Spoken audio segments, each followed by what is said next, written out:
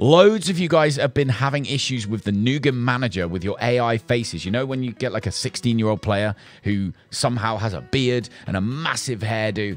Every single... Have you noticed that? The NewGAN faces, all the AI ones, they all have beards and massive haircuts. Anyway, if you're having issues clicking that replaces faces button, I can't talk, and it's not working, it's just not doing anything, then we're going to fix it right now in the next 2 minutes. I'm going to assume that this is roughly what your NewGAN manager looks like. As you can see, you've made your profile, you've got your images set up, and you've got your RTF file. You've done all that. You clicked it to preserve or generate, depending on whether you've already done faces before, but you're clicking replaces faces and nothing is happening. So the first thing I want you guys to do is when you open the NewGAN manager, can you just right click on it and click on it, right click on it again if you're on Windows 11, and click run as administrator. Now, this isn't necessarily going to be part of the fix. However, it's always just a good thing to do with a program that you consider quite important that's going to be changing files that are involved with other programs. So do that anyway. Second thing, because I want to get this done super quickly,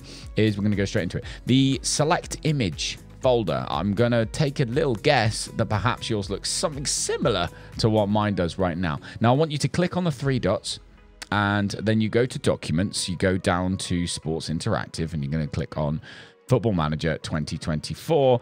Graphics, where you've put your...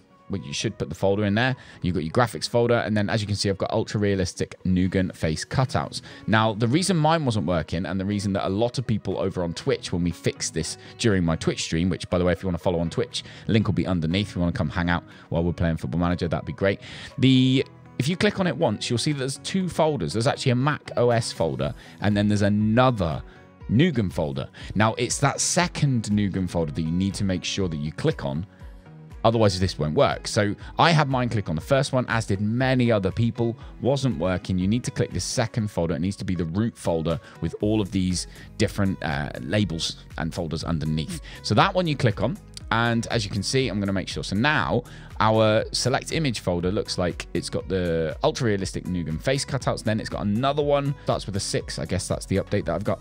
And we've got that underneath. Now I'm going to choose preserve because I've already done this before and I don't want to overwrite those faces. I don't want to suddenly be like, oh my God, Kobayashi has changed his face.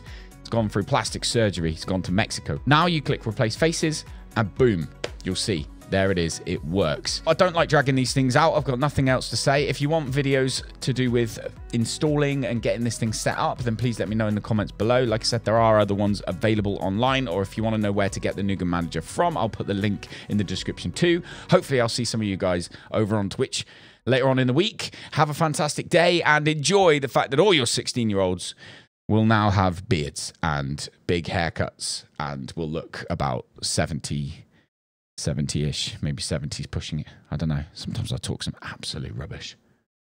Absolute rubbish. Tell you.